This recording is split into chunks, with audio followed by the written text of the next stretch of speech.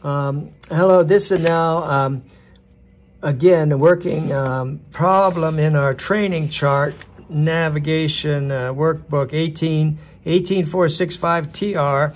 We're working problem 6-3, which is a running fix problem. And we have online already a video that solves it with an OpenCPN all electronics. Now we'll do it with the old-fashioned way, parallel rulers and dividers. Or let's not say old-fashioned, let's call it traditional way. Okay, so it says we're starting somewhere here around Rocky Point, and we're going at 332M. And here's the inside row. 332 is over here somewhere, so that's our route going up this way.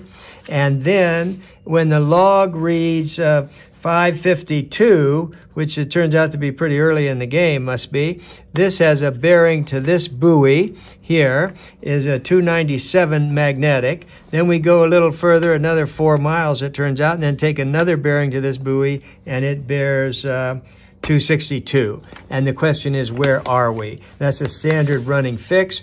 The only caveat to say, and we have this warning in our book, that we're doing bearings off of a buoy, and normally we try to avoid doing buoys because they may not be where they're supposed to be. This happens to be a very famous and important buoy, and so it's probably on station, but you can't always be guaranteed. But anyway, we do it because it's easier to do practice with more of these targets, buoy targets. And so we go. So we just start anywhere down here. Let's just say we're going to start right here at this point, right here. We'll just say that's where we're going to start, right like that. I just put a mark there. So then I got to get direction 332 magnetic. So I come over here with the dividers, and I find 330. Let's see. I double check what these things mean, and there are 10 in here, 30, 35, 340. So it's 332, it's right there. And then 332, I'm right on it. I can plant that in there. Then I put this up against it. I rotate this till it just fits that cross right like that. And that's the orientation I want for our run over here.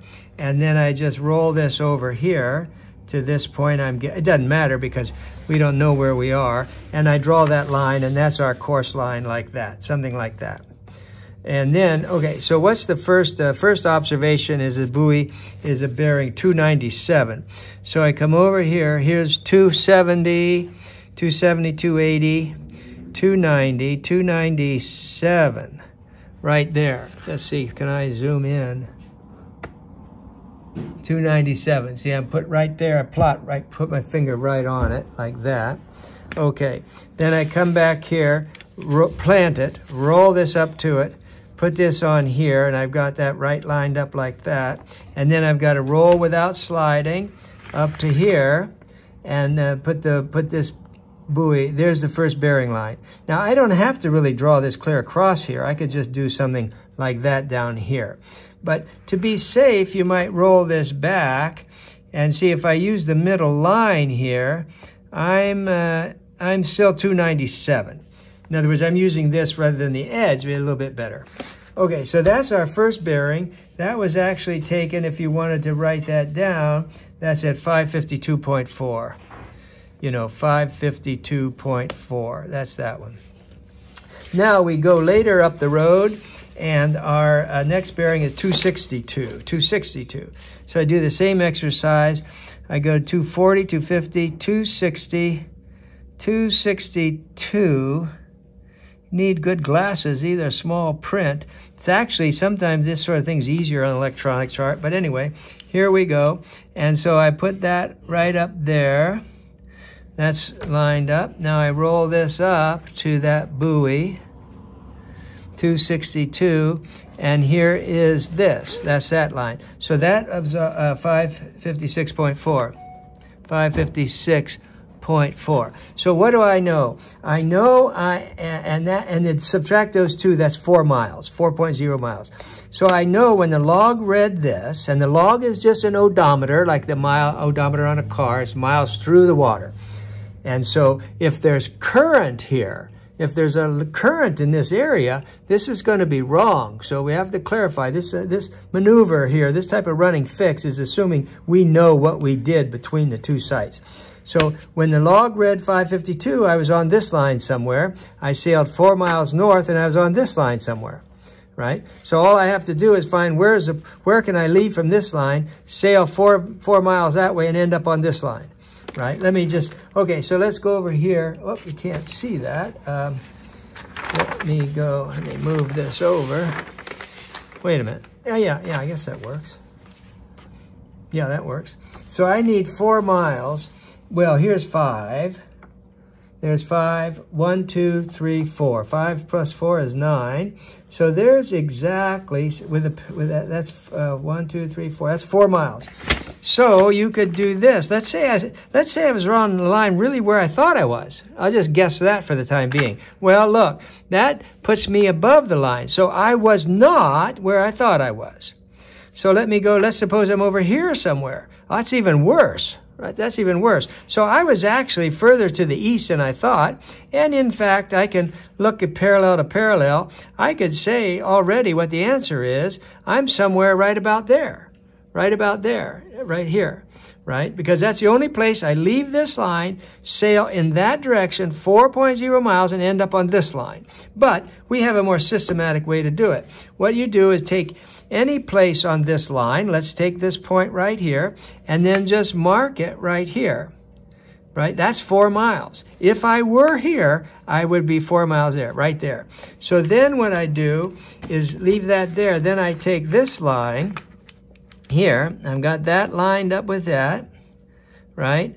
See, look what I did. Oh no, this is 4 miles. I'm not so, okay, but I'm lining up, sort of silly. I'm lining up this line. I'm not using the edge. It's a little bit more accurate to do it like this, right? Now let me go back and put my mark. So here, there's 4, right there. Plant it. Then I roll this up to here, and I draw this line, like this. Now that line, that's advanced. So this is 552. This line, if we really did it right, we would call it 552 goes to, you put an arrow, goes to 556, something like that. That's your notation. See, that's your notation of a running fix. And so then here's the fix, right? See, here's the fix right here. Well, I'm writing over the top of something I'm going to have to read there. 45. I know I need to know the depth. Anyway, there's the fix right there. And so the answer is, how far is that from this buoy? I go here. I go to the buoy, which is there. Right there, and I come back over here. Well, I get 4.1 miles. Let's see, 5. I get 4.1. Is that right?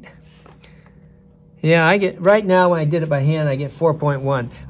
I recall from the electronic it was 4, but anyway, I get 4.1. And then the answer is, how far is this from this buoy line, right, from the top of this 10 fathom curve right here? And that distance is over here. Oh, you're not seeing my, okay. Oh.